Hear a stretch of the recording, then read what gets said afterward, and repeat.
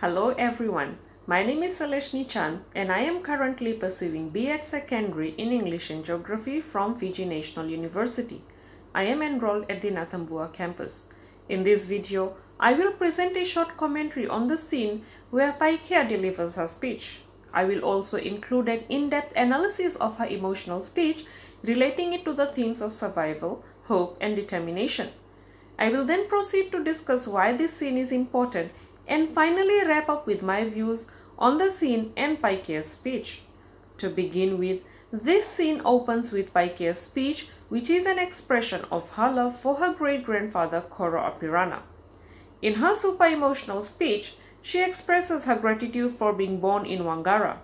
She expresses her desire to serve her tribe and make her beloved Paka proud.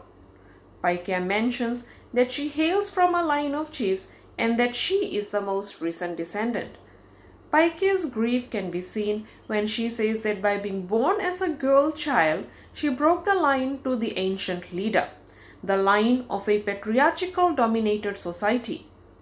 Yet, she mutters up the courage to say that her being born as a girl is nobody's fault, as it just happened.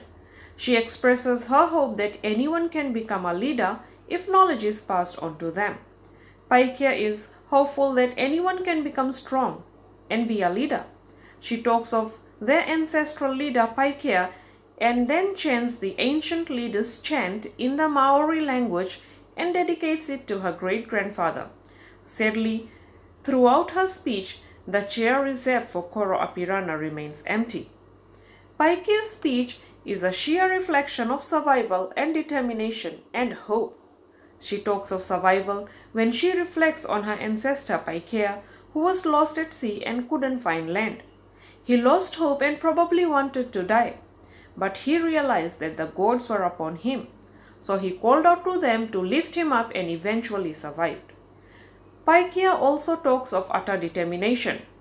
Though her Paka was not in attendance, she was still determined to conclude her speech. She is determined to become strong and acquire the knowledge of her ancestors so that she could lead her tribe one day. She is determined to win her Paka's heart and prove to him that being a girl child would not hinder her from saving her grandfather and her tribe. In her speech, Paikea is hopeful that she can be a leader. She has all the qualities of becoming a leader except that she is a girl. Paikea mournfully says that she shouldn't have been born, yet she is hopeful to lead.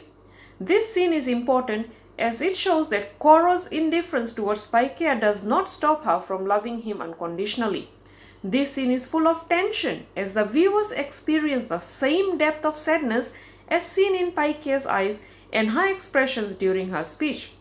Yet, one is amazed how bravely Paikea pulls her act together.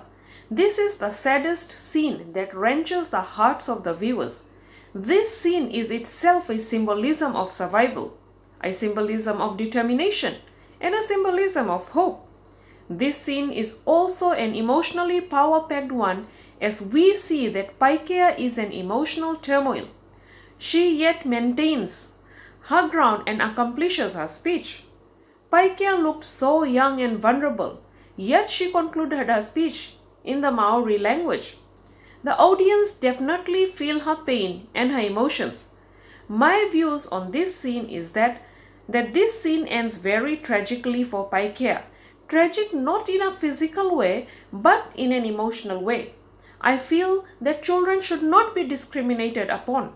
Everyone should be given a fair chance to acquire knowledge and a fair chance to lead if they are capable. Thank you.